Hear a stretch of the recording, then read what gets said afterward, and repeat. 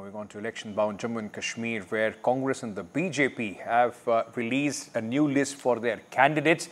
Congress has released its second list of candidates from Jammu and Kashmir, while the BJP has released its fourth list of the candidates from Jammu and Kashmir. 6 seats have been announced in BJP's fourth list. There was a lot of hue and cry and also questions being raised on why the Jammu and Kashmir BJP chief Ravinder Raina did not feature in the first 3 lists of the Bharatiya Janata Party. Now his name is in this list. He is going to contest from Nowshera. Meanwhile, the Congress chief of Jammu and Kashmir, Tariq Kara, is going to contest from the Shaltang constituency. Jammu and Kashmir, remember, is polling in 3 phases on 18th, 25th September and 1st of October, while the results of these assembly elections, which are taking place after 2014, a 10-year hiatus before the elections now in Jammu and Kashmir, is going to be announced on October 8th. So, ladies and gentlemen, there has been a lot of problems there for the Bharatiya Janata Party, which released a first list of 44 names and then later had to withdraw that list because there was a lot of confusion, protest against the party leadership. Now, they have released so far in phases about 3 lists.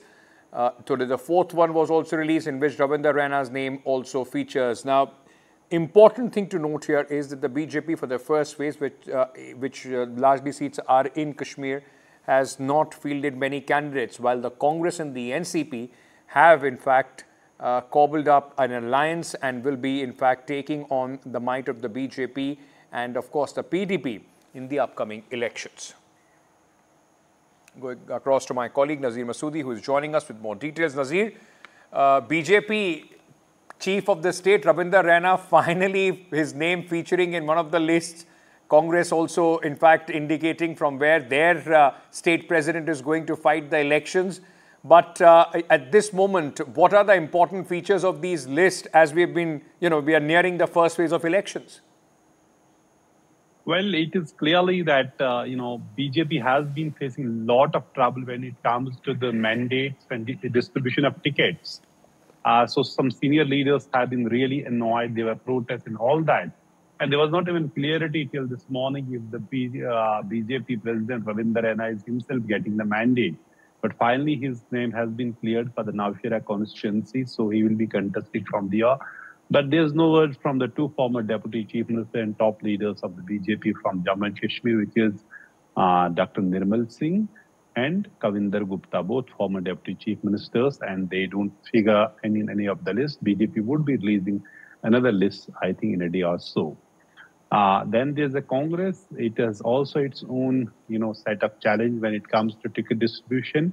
But its president, Tariq Kara, has got his name cleared today among the 6 candidates whose names have been released for contesting second phase of elections. And he will be contesting from the central Shaltang in Srinagar.